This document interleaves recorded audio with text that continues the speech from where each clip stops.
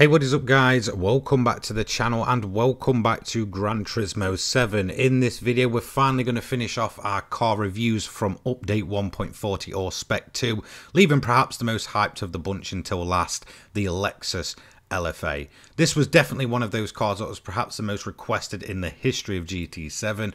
You know, it was on the leaked car list, and then ever since then, as soon as the silhouettes would show up, people would be asking when's the LFA coming, and obviously it finally did arrive with spec 2 or update 1.40. Now the Lexus LFA itself is an absolute legend, and we're going to deep dive into this car today. In terms of the price point, it's looking at 1.5 million credits for this vehicle. Due to the current situation with credits in GT7, this isn't really going to break the bank. You're looking at a performance point rating of 590.98, 552 brake horsepower, 1480 kilograms, naturally aspirated, screaming V10, perhaps one of the most legendary exhaust notes ever created. So let's dive straight into the review. So if you've never joined me for a car review, this is exactly how it's going to work. Because this is a road car, it's going to be eligible for 2 of our lap time leaderboards. So the first is the standard stock version. So we take it for a hot lap around the Nordschleife, and then we see where it ranks straight out of the factory or from Brand Central and stuff on our lap time leaderboard. Then we fully modify it, upgrade it as much as possible, and take it for a lap around the high speed ring for our fully upgraded lap time leaderboard. And that's how this review is going to work. I'll give you some facts, I'll give you some rundown on the vehicle, how it handles in GT7, and if it's really worth your time.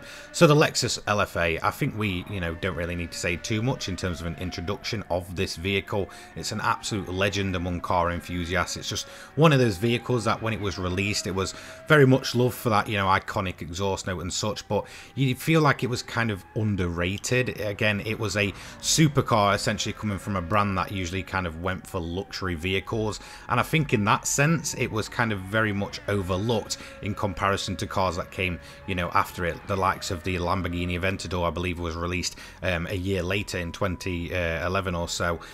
So again, in terms of Lexus LFA, it just seems a bit like a cult classic. It's one of those vehicles that kind of released, it was like, okay, this is absolutely amazing, but then kind of fell back until a few years later people just kind of realized just how absolutely incredible this vehicle is. And again, I do feel like the Lexus badge itself actually turned many people away from actually loving this vehicle the way it really deserved, especially at first. I think as time's gone on, this vehicle has definitely warmed in terms of its overall opinion to a mass audience. So let me give you a few rundown and facts about the Lexus LFA itself, because this is a seriously interesting car. Okay, fact time about the Lexus LFA. So it does include digital rev dash. Again, in terms of the year that this was released, this was very much a futuristic thing. It is kind of common, like you kind of get this in almost any car these days. Any modern vehicle seems to include digital dashes, but this did have it all the way back then. And the main reason for it was just because the analog clocks that you usually get in cars of that time just wouldn't be able to keep up with the absolute insane amount of revs that this car produces. It does include a 4.8 litre V10 engine, which obviously produces that amazing Formula 1 sounding scream that became so synonymous with this vehicle. Obviously, it was co-developed with Yamaha. In terms of its output, 552 brake horsepower, and that will propel you to 0 to 60 in 3.7 seconds, going on to a top speed of 202 miles per hour. And in terms of the revs, well, it's going to be up to 9,000 RPM. In terms of the Lexus LFA, they actually never made any money off these vehicles. This is quite a common fact about the car, that every time one of these was made and sold, it never actually made Lexus any money. It was pretty much a full passion project. They made pretty much nothing off of the sale of these vehicles. There was actually a special edition. You can kind of see that with some of the kits that are in GT7. That was the Nürburgring edition. This included an extra 10 horsepower and a lot more aero, especially in terms of overall aggressive looking aero. And again, it was a very successful vehicle that was obviously basically made around the performance of the Nordschleife or the Nürburgring. So it's all good shooting facts at you, but what is this car actually like in terms of Gran Turismo 7? Did they absolutely nail it? Was it worth the wait? Was it worth the hype? Are all these people that were asking for this car, you know, for almost over a year, you know, absolutely crazy to ask for this thing? Well, no, it's an absolutely amazing vehicle. Now, definitely in terms of the way it drives, it's a little bit of a awkward vehicle. You know, again, it looks high performance, it absolutely can tackle most tracks, it's very rear happy. I would definitely say that's maybe the main downside to it. I wouldn't say it's necessarily the most beginner friendly vehicle. You're definitely going to need some experience in terms of your driving skills to be able to get the most out of this. It's not like the Porsche that I reviewed the other day where you can absolutely be flat out constantly and never really have to worry about the car getting away from you. This thing will attempt to try and throw you in the barrier if you're not too careful and you're just a bit too heavy-footed. But in terms of the overall performance, it's absolutely fantastic. It really is a great performing car. It feels special. It looks special. In terms of the brakes, it's going to quite easily, you know, get you stopped for all the corners and such. Like I said, just the only real downside from a performance standpoint is that tail happiness that it will, you know, possibly break away, and you will need to kind of edge on the side of caution to kind of get the most out of this vehicle and definitely be confident behind the wheel. In terms of the car itself though, we can't really talk about the LFA without listening to that insane exhaust note, so have a listen to this.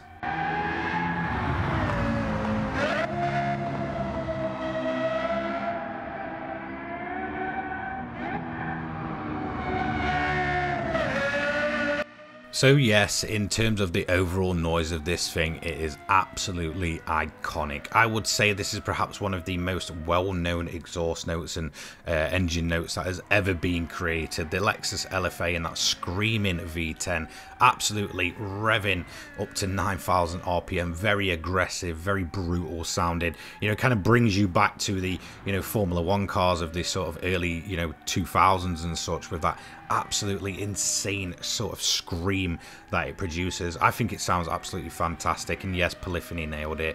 Yes, it is perhaps one of the most iconic sounding vehicles ever created, so yes, they did absolutely, you know, nail that. In terms of the looks of this vehicle though, it's definitely just one of those vehicles that I guess at first I never really appreciated when I first saw this, and obviously it was on all the programs, it was on all the sort of, you know, car review websites, and people were just saying how, you know, amazing this vehicle is and how special it really is when it first released. I really didn't necessarily get the hype of this vehicle, and it's definitely a vehicle that's kind of grown on me over time. I think the more it's, you know, kind of got older, the more I've learned to appreciate just how, you know, technically advanced this vehicle is, how special it is, and in terms of the looks itself, it really has kind of, you know, just grown on me as time has gone on. Again, I just couldn't necessarily appreciate it when it first released, and I think that was just mainly just due to the badge. You know, you've got the likes of Ferrari, Lamborghini, all at the time that are synonymous with producing these ridiculous supercars, and then along comes Lexus with the Lexus LFA, and it's just like,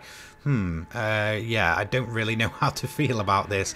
But like I said, as time's gone on, I've just come along to appreciate not only the looks of the vehicle, but the performance and just how unique this car was. It really feels like it's just kind of one of those cars that really kind of just arrived, and I don't feel like we'll see much or anything at all like this really ever again. It's just such a unique and special car, and in terms of GT7, it performs like you'd expect it to. So yes, it is an absolutely fantastic car as it comes across the line to finish up the standard version lap. So we're going to head over and see how this thing ranks on our lap time leaderboard.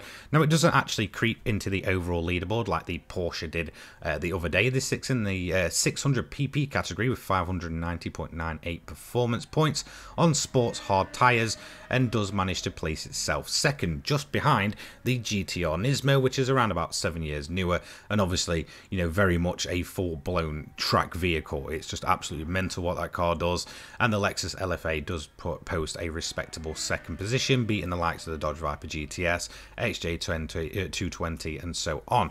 But obviously we're not done there. We're going to go for the fully upgraded version, and I think this is what surprised me most about this vehicle. You know, I didn't expect this thing to feature really that much in terms of aero and customizability. You know, it's already a car that is putting out a ridiculous amounts of performance, but it can be turned up. So I went for a full race build, you know, trying to get it with that race spec, which is entirely possible and makes this car even sweeter, that you can basically, you know, turn it from a road car to a full-blown race car.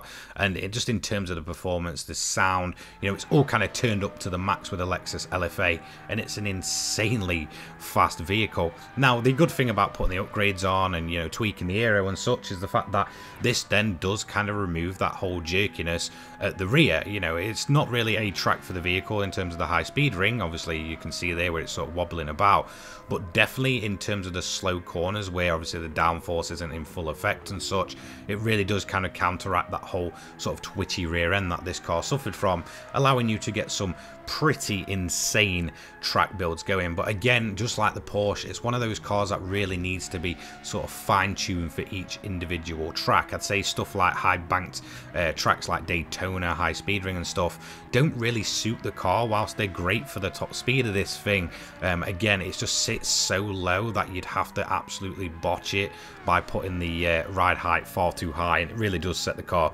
quite unstable. But in terms of the track-to-track performance, as long as you're able to sort of dial in the car and fine-tune it, then in all honesty, you're in for a surprise. This is an insanely fast car, probably even more potential on a track than the Porsche that we reviewed the other day. So in terms of its fully modified lap time, it's not looking too great. 762.96 pp on Racing Softs, 105.506, losing out to the Porsche that we reviewed the other day, which also did have to have a few sort of, you know, ride height changing and stuff to allow it to not get caught on the arches. But definitely a respectable time, and it's really not, you know, kind of showing off the full potential of the LFA in terms of just outright the most ridiculous and fastest when it's fully upgraded. I would certainly say it's a very close match between the LFA and the Dodge Demon.